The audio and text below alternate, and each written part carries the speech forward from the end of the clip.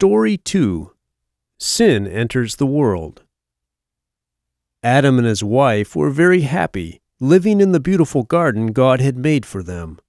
Neither of them wore clothes, but this did not cause them to feel any shame, because there was no sin in the world. They often walked in the garden and talked with God. But there was a snake in the garden. He was very crafty. He asked the woman, "Did God really tell you not to eat the fruit from any of the trees in the garden?" The woman answered, "God told us we could eat the fruit of any tree except from the tree of the knowledge of good and evil.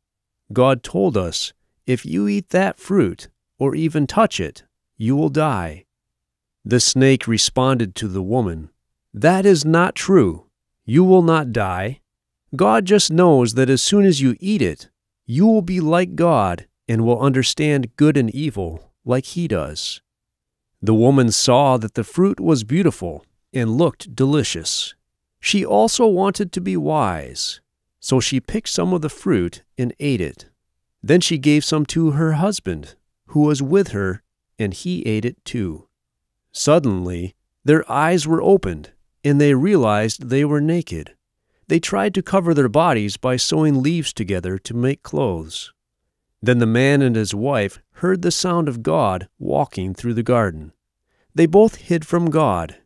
Then God called to the man, "Where are you?" Adam replied, "I heard you walking in the garden, and I was afraid, because I was naked. So I hid." Then God asked, "Who told you that you were naked? Did you eat the fruit I told you not to eat?" The man answered, "You gave me this woman, and she gave me the fruit."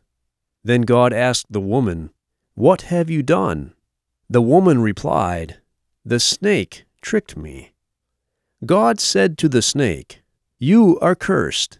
You will slide on your belly and eat soil. You and the woman will hate each other, and your children and her children will hate each other too.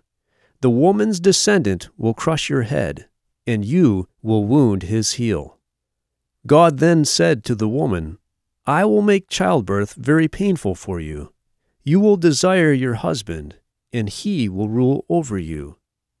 God said to the man, "You listened to your wife and disobeyed me.